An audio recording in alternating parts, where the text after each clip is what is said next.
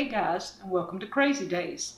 You know I like getting gifts. Well, this one is no exception. I knew it was coming, but I had to open it anyway. It is from Lehman's Hardware. It is an apple core, and it's from somebody special. It's from Living on a Dime. Tawra asked if I would use it, and I don't have any apples right now, so I can't use it, but I was super excited to get it. And I never had an apple peeler, and this one it hooks to a cabinet, and let's see if I can get it where you can see. It hooks to a cabinet, and you just turn it, and it's supposed to peel your apples. So we're not in apple season right now. Our apples came in a couple of months ago, but we're going to put this to good use. If nothing else, I'll go buy some apples just so I can try it. And okay, let's see what else. Look, Dining on a Dime. I didn't have her cookbook. Thank you, Tawra. This is awesome. How about I make one of these recipes? I'll look through here and find something, and we're going to do Dining on a Dime at Deep South Homestead. I think I can do that. One of Living on a Dime's recipes, and we will make something. Oh man, there just looks like there's lots of good recipes in here. This is Dining on a Dime. You can get it. I'm going to try and link her description below, so if you want one of these, you can order it.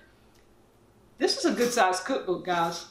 Now mine's a small cookbook, I'm sorry, but this one is a good size, and it should be a lot of frugal ideas on cooking. So we're going to try. I'm going to call it Living on a Dime at Deep South Homestead, and we're going to do one of her recipes from Dining on a Dime. So thank you, Tawra.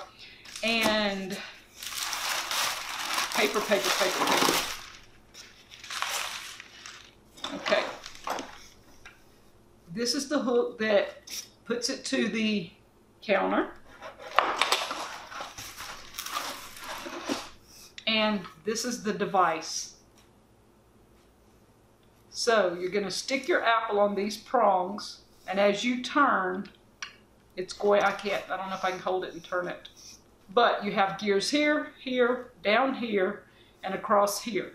So that's a lot of gears, and this peels as it goes through. This has a little sharp blade on it. So I'm going to be excited. If I'd have thought about it, I would have gotten apples in town just to try it. But we're going to do it anyway. We're going to get some, possibly after the gathering, I will get apples. I will do something with the apple peeler and see how we like it. And Tawra, I'm going to do a Living on a Dime Deep South way on our Deep South Homestead, doing it Deep South way, whatever. We're going to do something Living on a Dime from the Dining on a Dime, the Deep South way. And Tawra and Mike are good people at Living on a Dime. We would love to invite you to come on down to Deep South, and we'll have a ball, I promise you. We're going to cook a recipe from Dining on a Dime and see how we can flip it. Hi guys, we're back. We are working on one of Living on a Dime's recipes from their cookbook, Dining on a Dime. And the recipe is on page, I don't know, like Tawra does. Let me show you. Okay, Dining on a Dime, page 186, and it's hash. So just before I brown my ground beef. All right, I've got onions and peppers. The peppers are fresh from the garden. The onions are some I had in the freezer that I'd already cut up. And I'm just letting them saute down while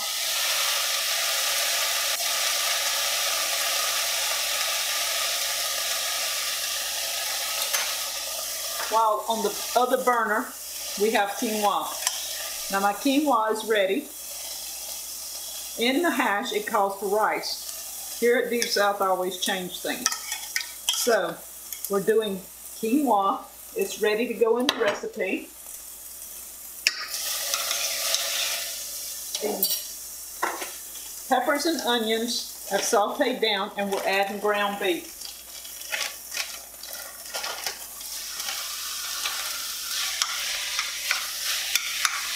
I'm going to brown my ground beef, and then I'm adding salt and pepper and chili powder and tomatoes. Y'all, 13. It was done in July of 13. Can y'all believe that? So, tomatoes. We're going to add this to it.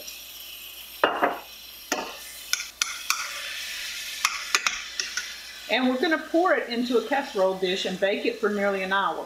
We're going to see if living on a dime's hash recipe is something that Deep South would want to be cooking for company next week. We're practicing this week. Ground beef, onions, and peppers are sauteed. I've added some salt, some pepper, some of my own garlic that I ground. And she didn't call for garlic, but I like garlic. And chili powder.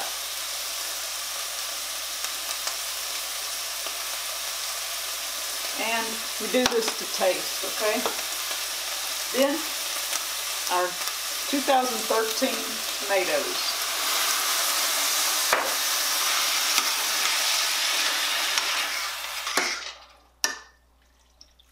And we're going to heat this and pour it in this and bake it. And it says bake at 350 for 1 hour, and it says to cover it. So I have tin foil, and we will be covering it. Okay, so we've added our quinoa to our mixture. I'm going to stir it up and let it get good and hot, and we're going to add it to our bowl over here. And that's what it looks like.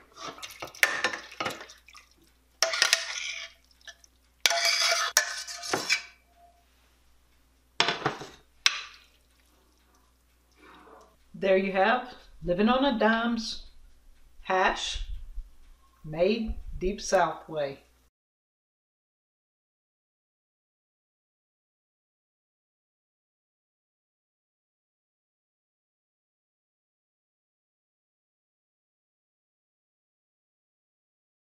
All right, here we have our living on a dime hash, mashed potatoes, and green beans. And I used quinoa instead of rice. And guys, this is really good. I think I'll make this next week while we have company. So this is living on a dime at Deep South Homestead. Thank you guys.